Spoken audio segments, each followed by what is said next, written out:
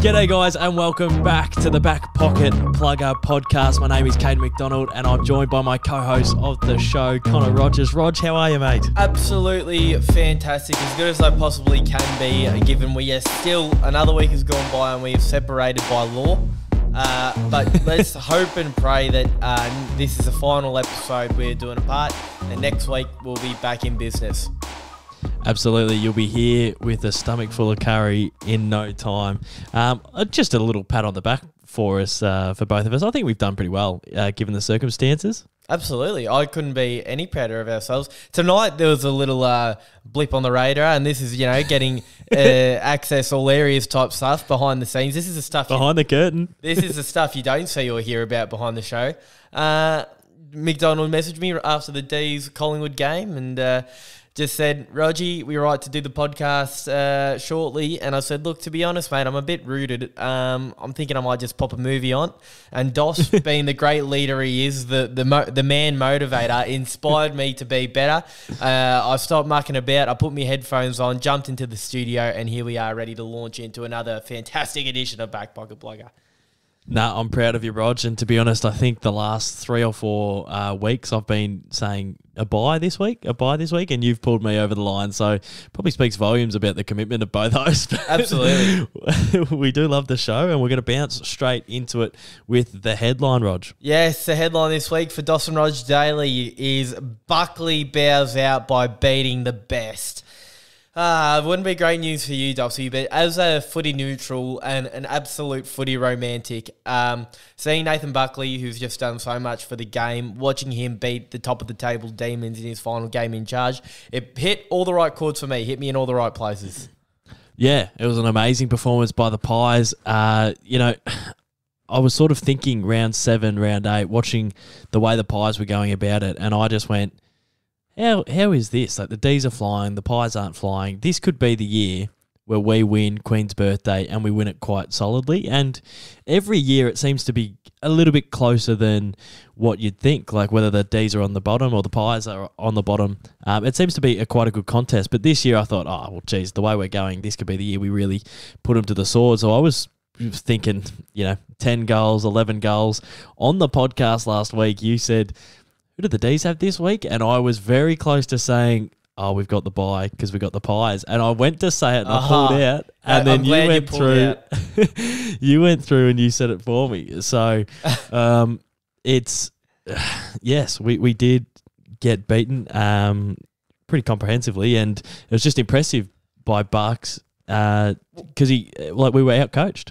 You were absolutely out-coached. You saw it was like they out-Melbourne, like their defensive setup. And I know Buckley is a man who's prided himself on his defence all through his coaching career, but you were you found it absolutely impossible to penetrate. Our boy, the Weid, unfortunately, did not get anywhere near it, and it was all thanks to the Pies' unbelievably well-coached backline. Do you reckon that makes, there's any second-guessing going on after that? Like, well, maybe Bucks is our man?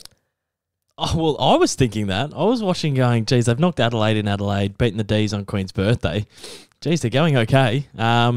It's a weird one where they were down and out and they started playing the youth, but it came from like injuries and they had a lot of players to come back. So their start to the season, I think, well, hard to say now, and we don't know, we're halfway through the season, it could get worse or it could get better, but the start to the season I thought was a bit tough given the circumstances. So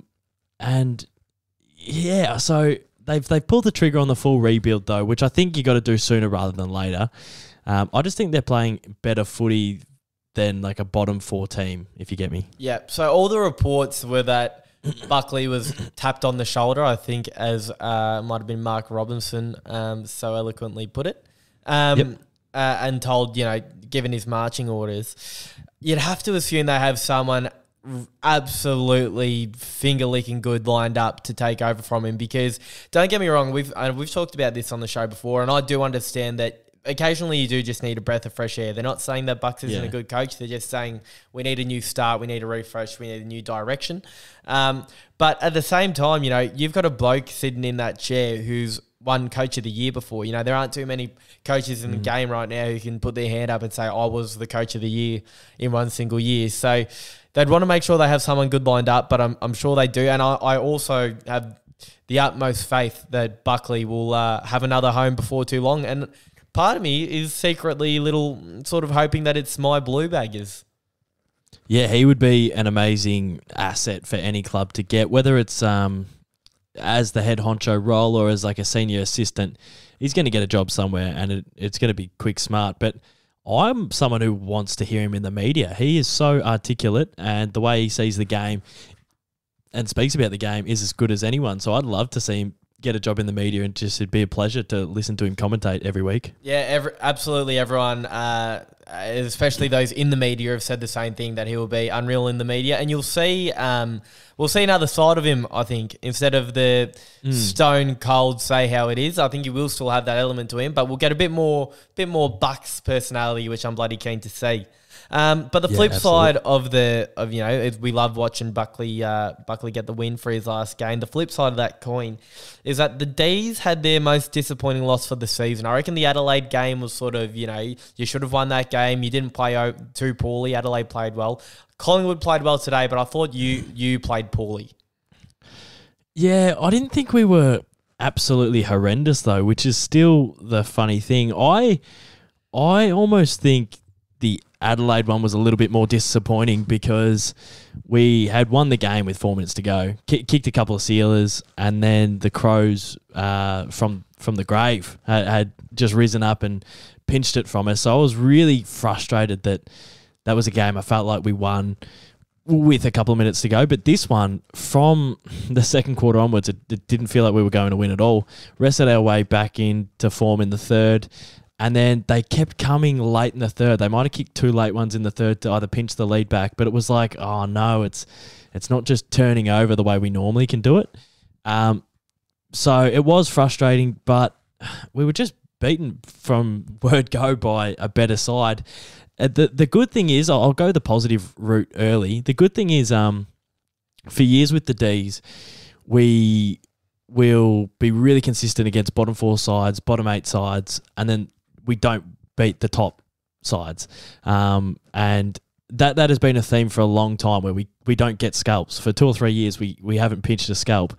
So to go into this year, we've pinched all the scalps so far that's come to us, and that's been really, really encouraging. But then you start going, well, why aren't we beating everyone then? Like, if we're beating the Bulldogs and the Lions, why can't we be consistent and beat everyone? But footy's not like that. It's a long, long season.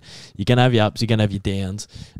We've lost a couple of games by a total of 3 goals. I think we're going okay. It's just that's the sort of stuff you want to tidy up going on in the season, and I'm really intrigued to see, with the maturity of the group, whether we start dropping more games like this, or whether from this point onwards it's a real switch on and we become a bit more professional in these sort of games. Well, funnily enough, I think I would rather be in your position where, forget about, obviously everyone would rather be in your position than just about anyone because you have the most wins in the league. But, so, you know, just talking from a more superficial standpoint, I would rather be in your shoes where you've had a couple of disappointing losses, but they've been to teams outside the 8, as opposed to a Port Adelaide who have had really disappointing losses against the better teams. Because when you come out to play against the better teams, you know that you would hope, if you're a top team yourself, that's as you call it, the audit. That's when you're giving 150%. Everyone's hyped up. The whole team's there going, righto, boys, this is when we show the league that we're contenders, and your mentality is there from the word go and the outset of the game. But I can understand that when you play a bottom side, you take your foot off the accelerator just that little bit. And you leave the door open for them. So for mine, you know, you've beaten every top 8 team you've played so far, and like you said, you've only lost a couple of games, and it's by 2 or 3 goals total. So it's not alarm bells or anything like that. I still think that you're the premiership favourite. The commentators were saying during the game, you know, is this cause for alarm with the D's? I don't believe it is at all.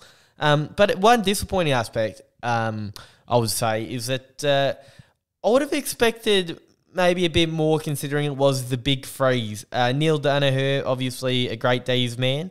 You would have thought that would have pumped them up to play a more inspiring brand of footy, would you not?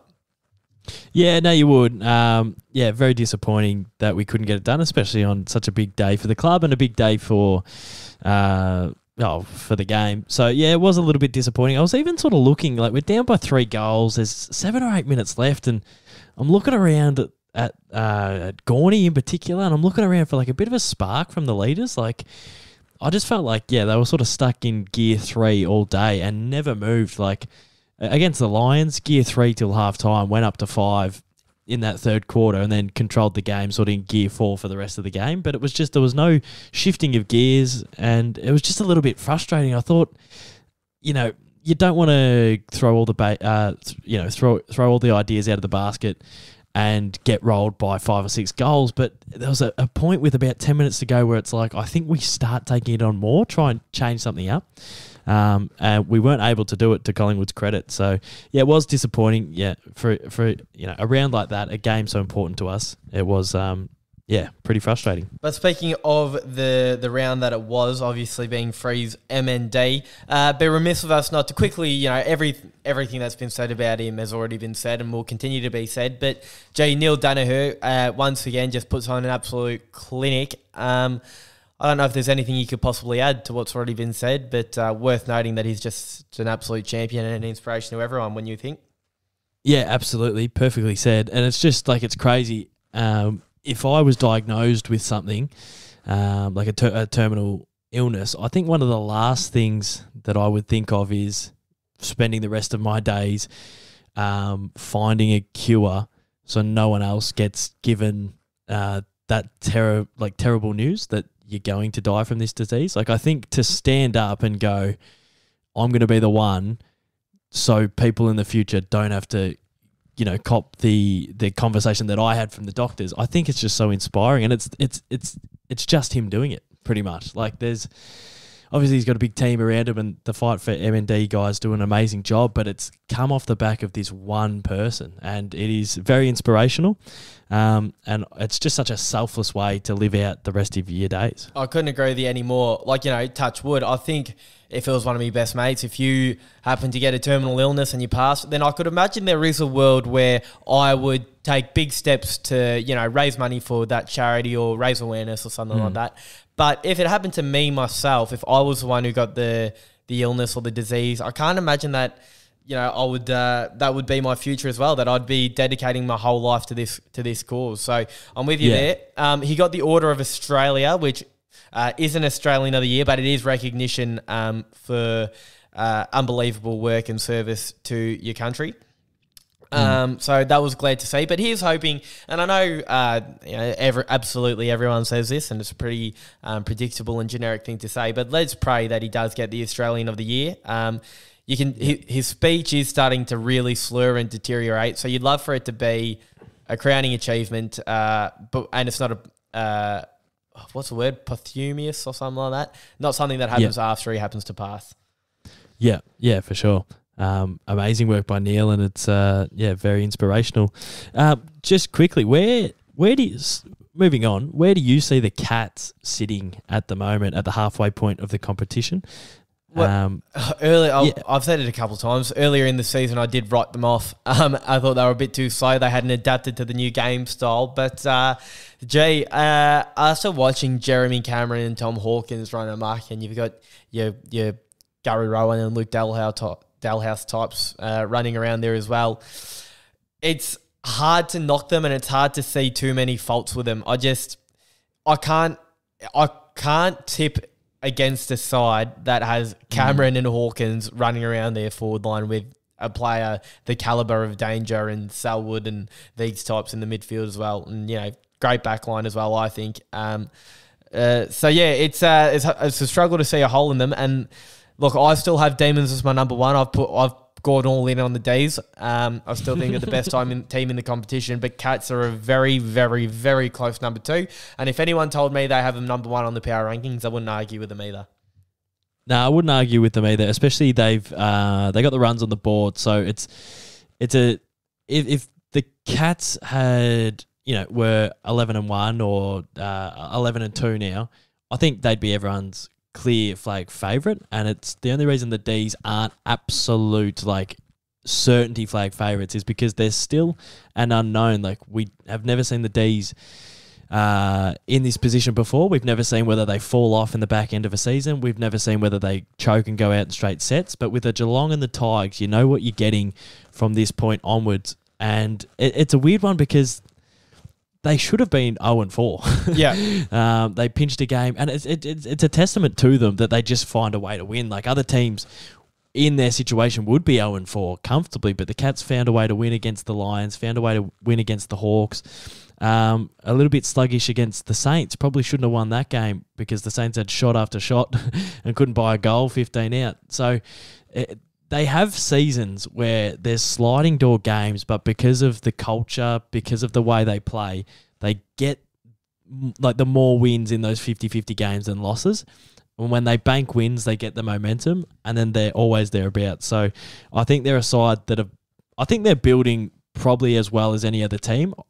And I'm starting to worry about the Tigers in particular. They're not building like a Geelong. I still think the Tigers will be in the top 8, but it's not a premiership building type year at the moment. They're not building. They're definitely not building. It's not like they're getting incrementally better each week, and we can go, wait another 8 weeks and they'll be primed for finals. I think everyone's just hoping that when it comes to September, they can just flick that switch and go, not in the form of Reece Matheson, but just go beast mode. In that period of time. So it wouldn't surprise me if they did, to be honest. If I walked in, if you gave me a crystal ball into finals and I saw Dustin Martin going absolutely bananas and they won another premiership, it wouldn't shock me. It'd go, they've done it before three times and they've done it again. So Cats, they're there or thereabouts for sure. Did you see or catch the Mackay bump for Adelaide? Yeah, I did see it. What do you think of that one? For mine, footy act. Shocking result. Hunter Clark has cracks in his jaw, left, right, and centre. As textbook a broken jaw, as you can see.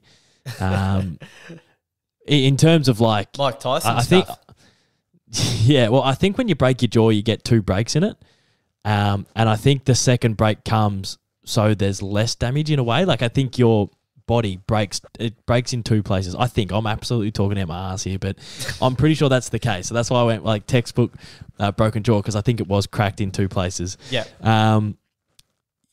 Shocking result and shocking byproduct, but I don't think it was sniper-ish, laid him out for no reason. I think it was a bloke just trying to get to the footy first and sort of coming in. I don't think he came in late. I think he came in sort of at the same time. 100%. I couldn't agree anymore. I think it's impossible to predict what the opposing player is going to do. So when he saw that the ball was in between him and the who was the player he hit? Hunter Clark. The ball was between him and Hunter Clark, and he knew that if he runs at full pace towards that ball, there is a reasonable chance that he'll take possession of it. The only way he won't take possession of it is if Hunter Clark beats him to the ball, and if Hunter Clark does beat him to the ball, it'll be by millimetres. It'll be by an eighth of a second. So you can't sit there and go, and in real time calculate, you know what, he probably will beat me by an eighth of a second, so I won't run 100% in. You have to give yourself the best chance of winning that football. That's what football is. That's the whole premise of the game. So he runs 100% in, flat out, as you are instructed to do from juniors till the day you give the game up. And Hunter Clark does get there, but just it wasn't late. It was It was like they both met at the same time, really. And it was just desperately unlucky. So if you were to suspend him for that, I feel like what you're telling people is don't run 100% of the ball. Sort of go half pace, so then you have time to calculate what's going to happen or whether there's a chance you injure someone. Absolutely ridiculous for mine. I felt the same about the ploughman hit. I thought that shouldn't be a suspension, and I feel like this is probably less deserving of a suspension than the ploughman one as well. So I'll be very, very, very disappointed if he gets weeks for that. What did the tribunal give it? I think it happened. Literally in the last 5 minutes? No, in the last hour. Well, I haven't heard the tribunal's decision. I know the MRO referred it straight to the tribunal, and initially he refused to grade it because I think he thinks there was nothing to see. And then the AFL stepped in and went, no, we've got a bloke who's got a broken jaw as a result of a quote unquote bump. So this needs to go to the tribunal. But surely Mackay's defence can be at the tribunal. Hang on, your match review officer themselves, forget about what I think. Your match review officer gave it the all clear. So how could it possibly be a suspension? Especially what they're talking, it's not like one where it's like, oh, you know what, you were a fraction late, so we'll give you 1 week. If he's guilty, it's severe contact, it's high, and he's gone for 3 or 4 weeks. So it's not just like, he made a small mistake by getting there a fraction late. It's he's out for 4 weeks, and there's no way that should be 4 weeks. No way, or 3. No, I'm with you. Yeah, it wasn't like fraction late. Hunter Clark's got the ball and just starting to look up and gets cleaned up. It was like at the same time they've both collided, and it's still. I know it was a bump, but it wasn't really a bump. He just ran into him. Exactly. It wasn't like it was a collision. He braced, turned. Yeah, it was just a footy collision. So seriously unlucky for Hunter Clark, and I hope Mackay doesn't get weeks, because I think that'd be not the right result. Speaking of protecting the head, and this is one that we didn't have in our little run sheet that our producer gave us. So this is a question without warning. What did you make of the Hawthorn knockout? The boxing, the dust up. Not a dust up. Then the no headgear boxing that resulted in a concussion. Well, it worked in terms of, apparently Clarko wanted to toughen them up a little bit. So they did sort of contested physical drills and did some boxing as well. Not a great result when a teammate's knocking out another teammate. Who was it again? Was it Mitch Lewis? Mitch Lewis got knocked out. Yeah, so for those that may not have heard the story, the Hawks boys, Clarko got them all to box to toughen them up a little bit, and Mitch Lewis copped one to the head. They weren't wearing headgear and he got knocked out. So bit of a tough one, and the AFL has asked for a please explain. Carry on, MacDonald.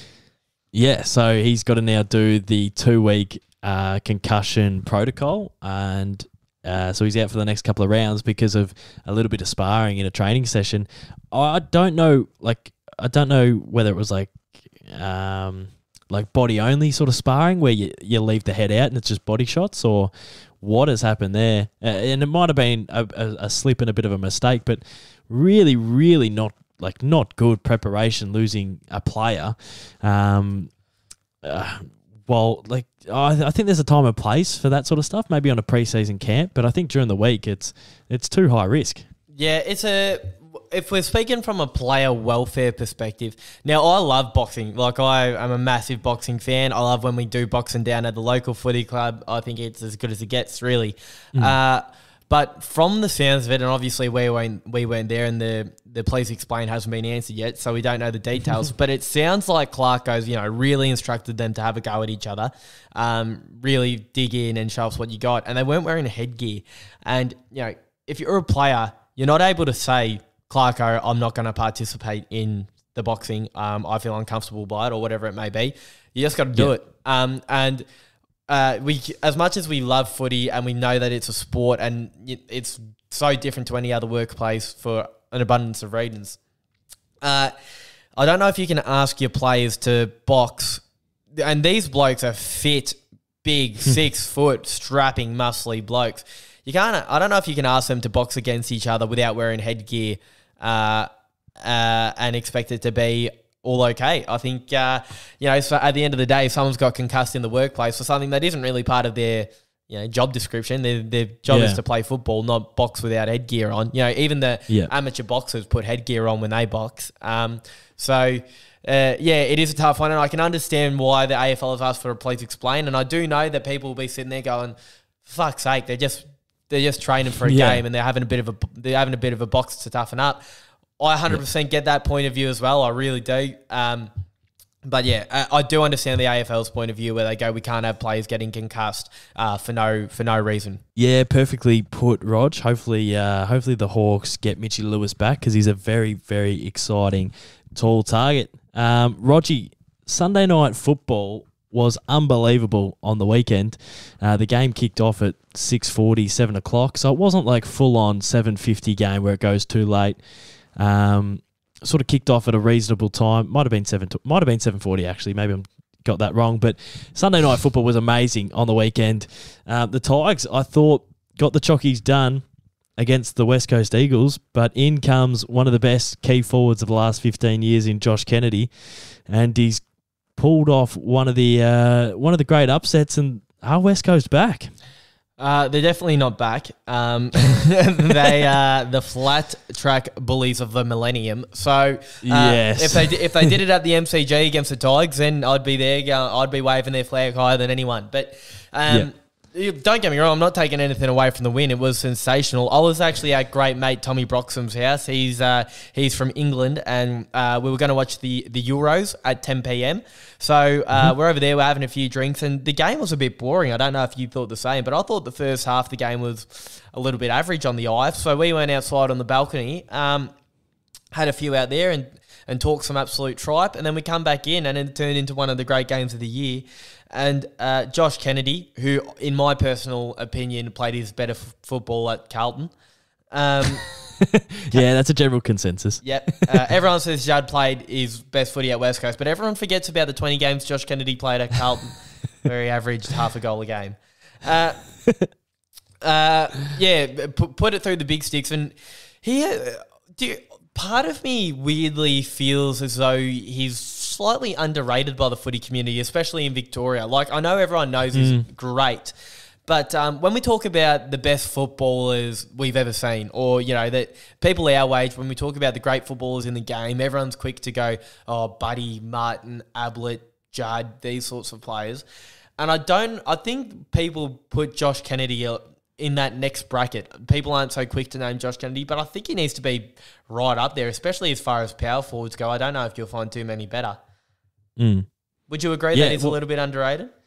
Well, I think slightly underrated. He's not forgotten in terms of, like, who's a good key forward and he doesn't get named. He's definitely in the top 2 or 3 that gets named straight away in that sort of trivia type quiz. So I think he's, like, slightly underrated, but, geez, he is a very good footballer. Just to, take a little bit away from the West Coast amazing win, that Liam Ryan kick went 4 metres. Yeah, it did. And debatably hit the grass before it got to Kennedy, but regardless, it was a great victory. But that's, sorry to cut you off, Toss. No, you're right. That's one aspect of the game.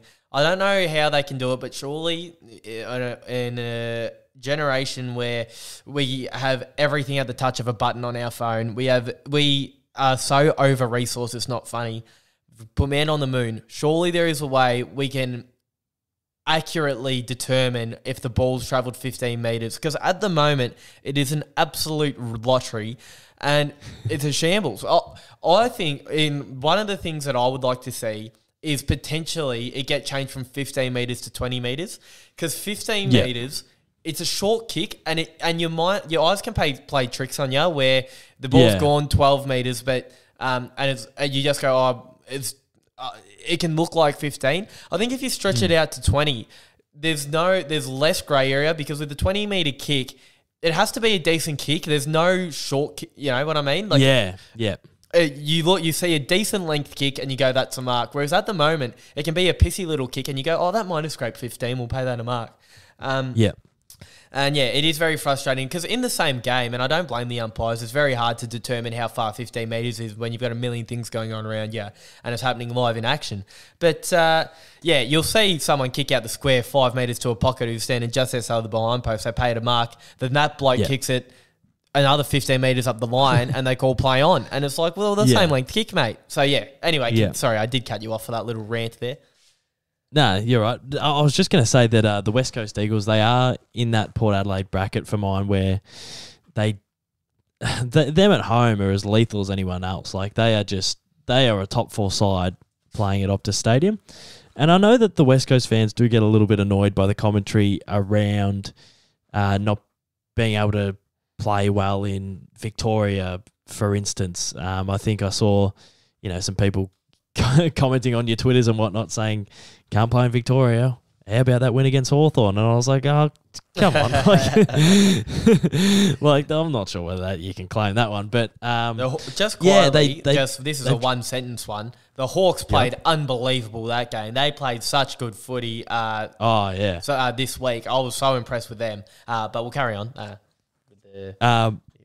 No, they were very good. But West Coast, in the overall scheme of things, they're in the Port Adelaide bracket for mine, where it's like, I feel like they're better than what they're performing. I feel like their best is good enough, but I don't have the trust that they can do that. Well, for mine, I think they're slightly different, because for West Coast, I see them as flat track bullies, plain and simple. They just play at home and they cannot play away. It's like they lack every bit of courage when they jump on that plane. They get off the plane and their testicles have been drained of every bit of testosterone they possibly have. Yes. So that's the boat I put West Coast in. Whereas Port Adelaide, I see them as just pretenders. They're not necessarily flat track bullies. I just don't think they're good enough for the very best teams. They're a good side, and they beat all the bottom sides, and they beat the middle rung teams. But against the very, very best, the upper echelon, they crumble. So it's not really a home or an away or a mentality thing. I think they're just quite simply not good enough for the very best teams. Yeah, I think you've actually nailed that pretty well, to be fair. Thank you. I try my hardest. But speaking of absolutely ripping game-winning goals, I'm going to butcher his name. Can you say his name for me? The lad from Adelaide who kicked one over his head to get the sausage roll? Well, I thought it was Till, as in like Thilthorpe, but I think it's Thilthorpe. So the double TH, which might be a bit tough for you. Thilthorpe, yeah, for a man with a Thilthorpe. For a man with a lisp to get us to pronounce the double TH, the Thilthorpe. Yeah, Riley Thilthorpe. I would actually like it if there were more Thilthorpes in the world, because then it would make it seem like there's more people in the world with a lisp, and I'd get away with mine. But yeah, the Crows, I am loving the Crows this year. I am too. I went into it this season that pessimistic about the Crows. You hear Kane Corns jump on the blower and say, this is the worst Adelaide side that will ever take the field, and you start to believe him. But they've come out, and it's been said a million times for what Tex Walker keeps on doing. And it's not just his on-field performance, it's the way he lifts the team. I feel like the team's on his shoulders and they are with him on the journey. And to see this young lad who could catapult into rising star calculations, as I'm hearing, kick that goal over his head after missing a shot just previous to that. It was absolutely brilliant to see, and I love what Adelaide are doing. Riley Thilthorpe, I absolutely love him. It was a bit of a tough one in the draft. They went the SA boy just to guarantee some no home factor, go home factor. Some go home factor is what I was trying to say. So they picked him over Logan MacDonald because it was sort of touch and go between who was the better key forward. Logan MacDonald probably was the better key forward, but you weren't missing out on heaps getting Riley Thilthorpe. He didn't play the first couple of games. I think he debuted against the Hawks, kicked 5 in his first game, and he is just so exciting. And you just hope for the Crows' sake that the big fog really gets to that level we all thought he could. He's been pretty consistent this year and starting to put together a bit of a better performance. But if him and if the Fog and Thilthorpe really get going, that is a nice little combination up front. Weapon of a forward line. Is Himmelberg still down there? Is he still running around doing a thing? Elliot Himmelberg? Yeah, well, he's punching blokes at training still, I think. Yeah. No, I think he is still there. Well, he could add something to it. And yeah, they have got a very tidy looking group of youth there. I'm stoked for him. Stoked for the coach as well. He was Matty Nix. Matty Nix. He was under fire. Hellfire and brimstone, and he's managed to pull himself out. And he just seems like a ripping bloke as well, which we love to see. Yeah. But once again, the flip side of this coin. And the last few weeks I've apologised to the St Kilda fans before I berate them, but I'm not going to apologise this time. That's fair. Because the club, excuse the expletive, the club is absolutely fucked. They are just like, and I know I acknowledge that Carlton is nowhere. So this isn't. I'm not saying they're any better than Carlton, but they are just absolutely insipid. And I'm not blaming the coach. I'm not blaming the players per se. It's the whole club from top to bottom. If anyone needs a review, it's them. And I feel so sorry for their loyal supporters, especially the older ones who have seen only one flag in over 150 years. But to me, it seems like even if they had the best list in the competition and they had the best coach in the competition, something tells me they still would not win that big dance. I'd give them Buckley's chance of winning that big dance. It is so frustrating to watch because I've been there before, and to see them bob up for one final series in 10 years and then just fall off the face of the earth without any real evidence to show that this is a bit of an anomaly sort of year. Like, I think the Dees shot up. It's hard to be an anomaly when it's happened for 170 years.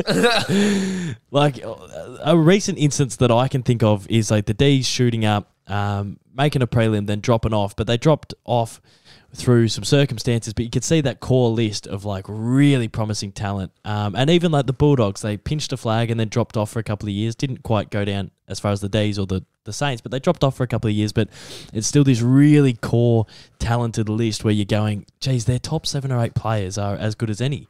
So you just give them time, which is the case for the Dees and the Bulldogs. Not that the Dees have achieved anything, or the Bulldogs necessarily, but they've come back with that core list and now they're playing good footy.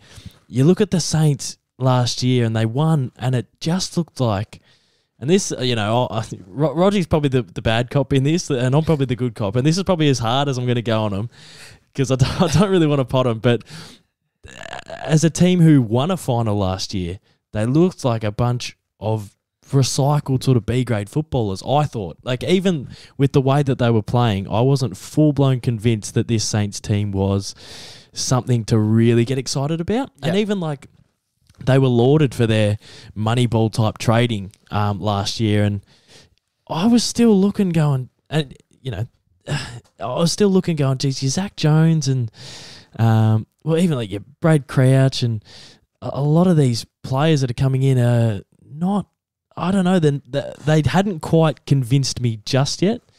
And yeah, it's sort of, you're looking at them now going, it's not a young list that needs time to develop. It's not a exciting list that have heaps of injuries, but when they come back, it'll click. It's really worrying times for the Saints. It is. Just quickly, that has been a little gripe of mine, is people have used the term Moneyball to describe St Kilda, as you said, the last year or two.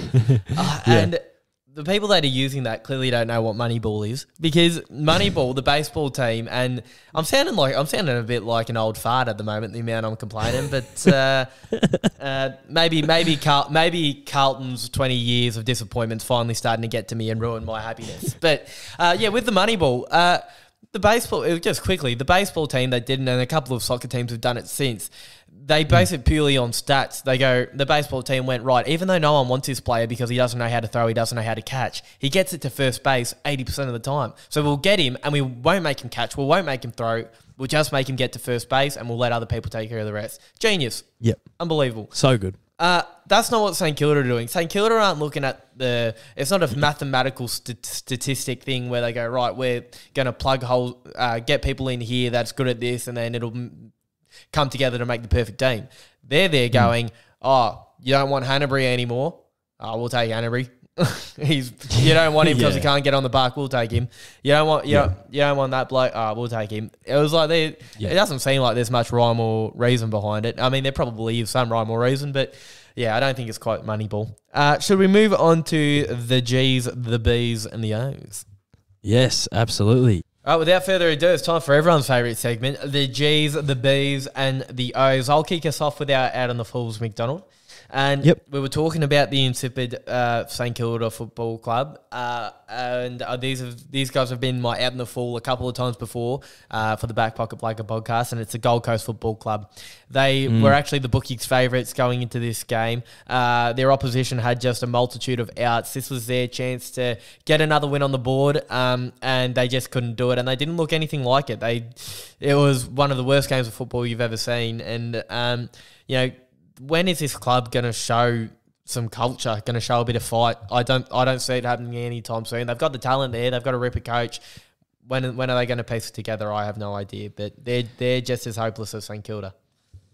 Yeah, well, they got to get it going soon because their sort of new crop are now 2 or 3 seasons in, 3 or 4 seasons in, and it starts to the sort of culture starts to reinvent itself again if they don't sort of turn it in the next year, really. So, yeah, another disappointing performance, but hopefully they can bounce back. And I hope so. I would love to see Gold Coast storm up the ladder. It's the new kids on the block, this new team. They get a bit of fanfare up the Gold Coast, and it's like, yes, this is what we've been waiting so long to see. I would love it. I'm just struggling to see, but I hope they do for Stewie Dew because he deserves it. Yeah, for sure. I'm going to move on to my out on the full. We love characters in the game. We love hard characters in the game. We do. Everyone's favourite players are, some of the hardest, scariest, brutalest men in the game, and someone that we've loved for a long time in Shane Mumford, I think is just going way over the line and has been for 2 or 3 seasons now in the way he conducts himself and the commentary around it. And I've seen some people talk about this recently, but the commentators encourage it. They go, haha, look at funny Mumford. Look at him just do some, funny stuff on the field. But what I'm seeing is some pretty scumbag stuff, some pretty dirty tackles, some knees in the back of guys' heads when they're on the ground. When he drops them, he drives his elbows in. I'm seeing him just do some really bang average, non-football sort of actions on the field. And on the weekend, he's nearly killed Taron Thomas. He nearly kills anyone he goes near. And I think his attitude is like, I actually don't care if I get a week because I need a week off. I can't play all season. So to get a couple of weeks off is fine by me. I'm in and out of the side anyway. But I'm just not a fan of it. And I think he's got to start, free kicks and suspensions need to start happening soon because I think he's just a thug. He's gotten away with far too much for far too long. It was just like you said, it became a trope of our game. It was just, here he is, the big clumsy Mumford, the mummifier. And I don't know why he gets, I feel like if it was a Toby Green or someone else doing the stuff he was doing, it would have been weeks already. So just because he's a massive lump of a lad and he's big and thick and looks a bit dumb, I don't know why he could. I'm not saying he is dumb, but he looks a bit clumsy. I don't know. I know what you're saying. Yeah, I don't know why he gets away with it, but I couldn't agree more. My behind, and this is one that I'm a bit passionate about. I have been before. Is Adam Goodes rejected the Hall of Fame offer from the AFL, and without getting into the whole saga, it was the most shameful moment in our game. I would have thought. But him. I give this a behind because it makes me legitimately sad that this is one of the all-time greats of our game, a 2-time Brownlow medalist, premiership player, most games of an Indigenous footballer, I think, or is in the top 2 or 3. As big a champion as he gets, who declines a Hall of Fame offer, and it was Jared Waitley put it so eloquently when he said something along the lines of, the reason why he's declined it, if you're there calling him a sook or an attention seeker for declining it, the reason why he's declined it is exactly because of the response this has gotten. He's declined the offer and everyone's jumped on going, oh, you're a sook, Adam Goodes, you're this and that. So clearly, as a whole, the footy community hasn't learnt. They still don't understand. So it's a behind because I so wish that he was in there, but I completely understand his decision to reject it. And if you're still, I don't mean you, I mean the footy public is still unconvinced, I highly recommend watching the documentary that Adam Goodes had nothing to do with. It just happened to get made about him because that'll basically show you everything you need to see. It's like I remember Sam Newman would go on the footy show and say, Adam Goodes doesn't get booed because he's Indigenous. He gets booed because he's a bit of a dodgy player. I never thought that Adam Goods was a snipe and sook, and I never thought he would be in the boo category. I thought he was just a good hard footballer. Well, so I mean, I could get into it all day. I won't, but just a couple of, if I was to say just a couple of little points. One of the main arguments was, that we don't boo Eddie Betts, but we do, but we boo Adam Goods, so we're not racist because we don't boo Eddie Betts. Eddie Betts isn't the face of racism. Adam Goods came out and he said Australia has racism in it. We need to fix it. So there's a big difference between him and just another Indigenous player. And people say we boo him because he's a dodgy player or whatever. Well, you look at the amount he got booed. It was every single week, every single time he touched the ball by an entire stadium. And there have been so many more dirtier players than him, like your Shane Mumford, or let's say a Toby Green, whoever you want to say. So people use the argument, we don't boo Eddie Betts, but we do boo Adam Goods. Well, hang on. On the flip side, why do you boo Adam Goods, but you don't boo Shane Mumford every single time he touches the ball with the whole stadiums every single time you play? So that's all I'll say for now. But yeah, behind Adam Goods. That's been perfectly said. Once again, really hope that we're that Adam Goods isn't lost to the game, even though it seems like he is at the moment. Hopefully, years can sort of heal his wounds because, one of the greatest players to ever play the game. It's really disappointing that he doesn't want to bar of the competition. To be honest, a big part of me hopes he doesn't come back to the game because I think even if 10 years down the track he goes, the heels have wounded, I feel like people understand, I accept the Hall of Fame induction or whatever it may be. I feel like all the ignoramuses that still haven't learned will come out again and remind us of exactly why he should stay out of the game. But hopefully they prove me wrong. Really messy situation. My behind this week. Now, it's one of my boys. I'm going one of my boys. Here we go. Friend of the show. I'd say friend of the show. Sammy Wiedemann is in me behinds at the moment just because it's a debate that we've been talking about for a little bit with the Dees because we are spoilt for choice. We're spoilt for choice in the key forward stocks, which is a really exciting position for the Dees to be in. I just think Sammy Weid does a lot of stuff right in the way he plays. He crashes packs usually really competitively. He gets other players involved, and I remember against the Bulldogs a couple of weeks ago 3 or 4 times he dropped marks that he probably should have taken, but it fell down to Espargo, James Jordan, Cosy Pickett, and they were the beneficiary of his work. So I find him really important to our team from that aspect, but I think he's just been the output in the last couple of weeks since he's come in has been a little bit low on the scoring and the marking point of view. I think he does a lot of things right that aren't necessarily, he's not getting the lick of the ice cream every time.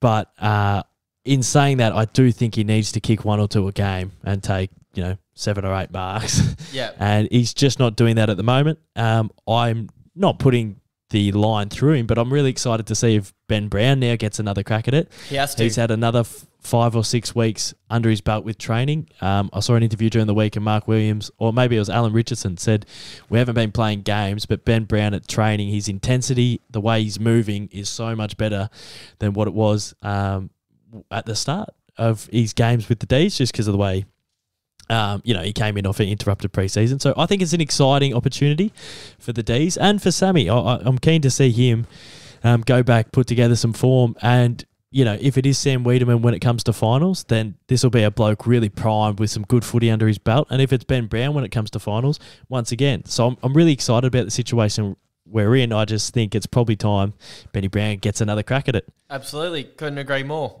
My goals, and it's as bleedingly obvious as it gets, and we've already touched on it, but if you're not giving a goal to Neale Daniher on the big freeze MND round, I just don't know what you will give a goal to. So let's hope and pray he gets at Australian of the Year, but even if he doesn't, I don't think he needs recognition. Everyone understands how amazing it is what he's done, and I just hope and pray that Dees win the flag and he is the one that presents a cup. That is still the fantasy of mine.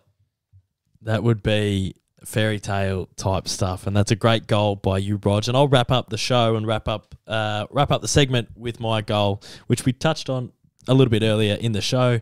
And we actually potted them a little bit. But I did think that West Coast's performance on the weekend, on the Sunday night, to pinch that game, get the game back on their terms and pinch it, I thought it was a good scalp, even though it was 8th place at their home turf. But no, I was really impressed for them to get the game back, especially after Martin kicked that one where he sort of skidded it along the ground.